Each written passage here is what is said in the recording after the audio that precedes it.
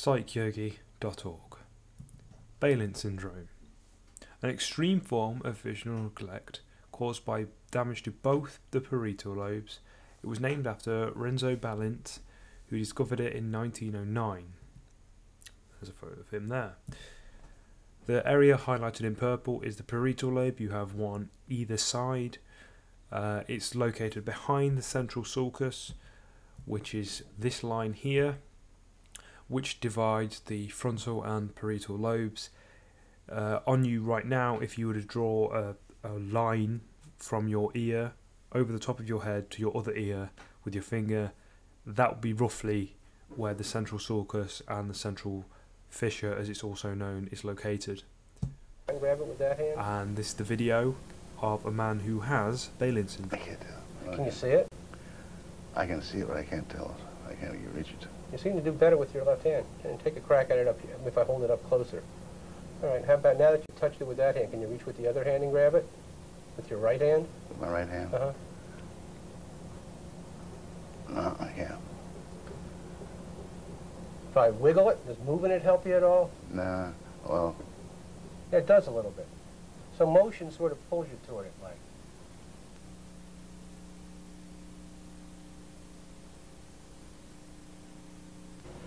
What do you see here? a comb, Mm-hmm. What do you see now? comb, What do you see now? spoon. Do you see the comb? No, Do you see the comb? yeah. Do you see the spoon? Mm-hmm. What do you see now? I see the spoon, What do you see now? comb. Do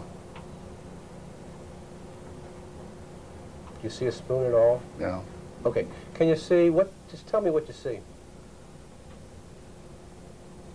I see what looks like a blackboard with some writing on it. Mm-hmm. And there's a blackboard with some writing right behind us. So when you lost track of what was there, you picked up whatever was right in front of you, I guess. And you can see the writing, so it's your acuity's okay. You can see the writing. The symptoms, there's 3 symptoms that make up this disorder. The first one is oculomotor apraxia.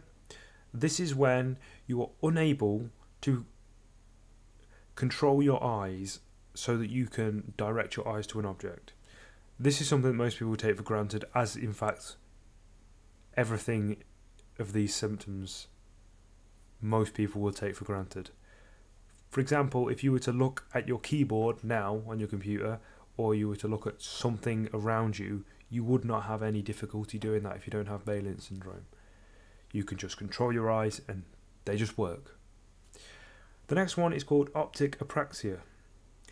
This is where you're unable to accurately reach for things.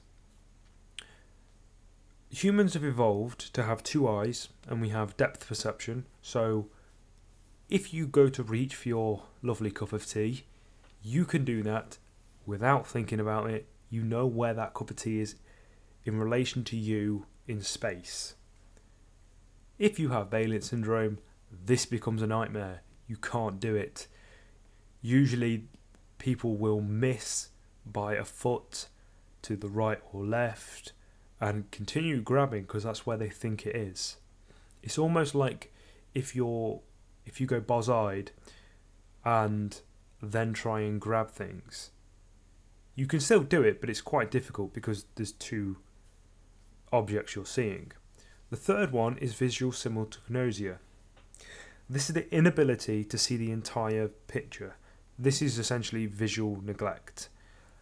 This is where you cannot see the entire clock face, but you believe you can. You're not aware of anything missing.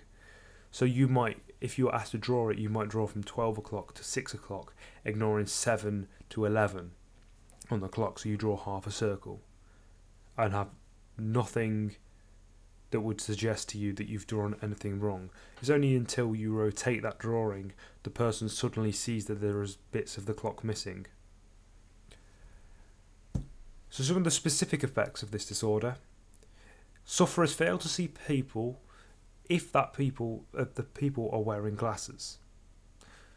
So one of the things they report is that they can see the glasses, but they're failing to be able to see the person behind the glasses. Sufferers may miss things when trying to put on, for example, shoes.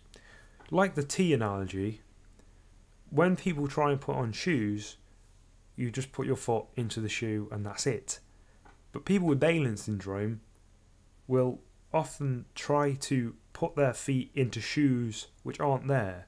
Their shoe is there, but it's a foot to the left of where they're putting their feet.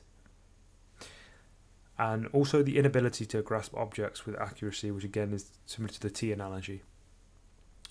The etiology of this disorder can arise from head trauma, a stroke. Now, with a stroke, it's usually 2 or more in very similar places in the parietal lobes of each hemisphere, which is very rare, and this is why this condition is very rare. Tumours and neurodegenerative diseases such as Alzheimer's and Creutzfeldt-Jacobs disease